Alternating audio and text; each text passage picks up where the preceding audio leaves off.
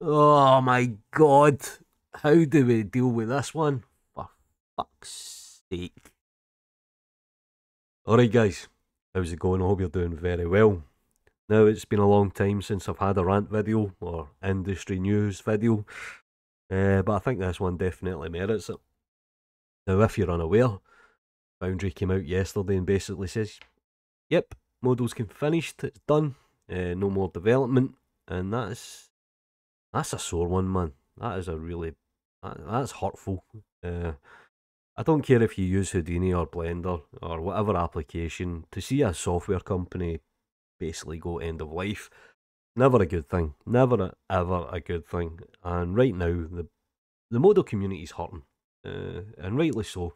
It's don't think a lot of people put this into the equation, but a lot of people's livelihood actually depend on software. And this is one thing that I teach younger people is don't get attached to software. It'll come and go. But a lot of Modo users use it for freelancing, they use it in their work. It's a really good modelling tool. It's actually a really good tool. Now, there is a little bit of light at the end of the tunnel. Well, I don't know if I would call it light, but they've essentially made the Modo license free for the next 10 years, which hopefully more people start downloading and start using and maybe build tools and stuff like this. I'm not going to read comments or anything like that. I'm just kind of giving a general observation. But it's not nice. Definitely not nice. And I do feel sorry for the Modo users. And it kind of impacts us in an indirect way as well. So what do you do if you're a Modo user? Where do you go? Do you stick out with software that you know eventually will die? A lot of people still use XSI. Well, not a lot of people, but people still use XSI. Great application at the time.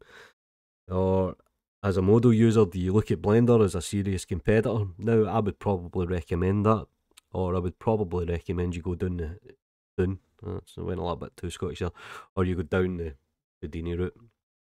Cinema 4D is always something to look at. The pricing's a bit expensive, especially if you're coming from Modo. So Blender probably is a very good attraction. Now, I've been monitoring the Discord, and a lot of people are saying, I can't get used to Blender. You just need to suck it up, Buttercup. I think that's the best advice I can give. Yeah, the UI is a little bit clunky and navigation can feel strange, and there is certain things with Blender that'll trip you up, especially if you're just learning. But the best approach to learning new software is just throw yourself into the deep end. If you've got a client, try and do client work in it. Obviously, give yourself a little bit of time to prepare. That's the way that I learned. I've done a big commercial gig and it was photo render and stuff, and you just need to throw yourself in. I don't really have any words of wisdom or anything that I can share. Slightly gutted. There's guys like Pixel Fondue that have been working their arse off for the last couple of years, trying to build a community, supporting the software, making tutorials, making scripts, all this stuff, and the rug just gets pulled from under your feet. I feel sorry for you guys in that respect. But at the end of the day, you need to move on. And I've seen a lot of people being nasty in the Discord and stuff like this, calling out the failures of Foundry and basically saying wanted to kill the application. I don't think this decision was taken lightly at all.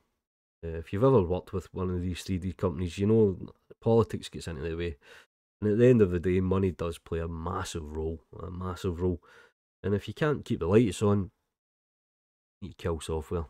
But a bit of a pisser, isn't it? It's a bit shit. I think it's a reflection on the industry as well.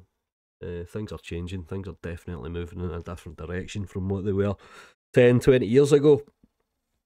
A lot of people are talking about crowdfunding. I think obviously Blender's a great example of that, of how it worked. I think the situation's completely different. I think making it open source isn't even an option, to be honest. There'll be IP, there'll be legacy code, there'll be stuff that they just can't make open source for certain reasons. So maybe they need a buyer, an outright buyer. That's even if Foundry want to sell. I mean, you're speculating here. Foundry might not even want to sell the application. I'd imagine, if somebody comes in with the right kind of money, maybe. So hopefully, I'm hoping that they can do something with it and they can keep the community going, because it is a really good community. and it is a really good piece of software. It's a little bit long in the tooth, if I'm honest. It's getting a bit old these days, but it's still pretty powerful. Same could be said for Lightwave, I suppose. If it was me and I had all the money in the world, I would buy it and I would make it free to download, or $50. I would go the Messiah route. Now, if you've never heard of Messiah, they done like a $30 deal or a $10 deal. You could download it and you could put it on a USB stick as your dongle. That was about 10 years ago now. Nobody really uses Messiah now. It's a shit situation to be in, and I feel sorry for you guys, especially Modo users. But got to move forward there. Anyway, that's my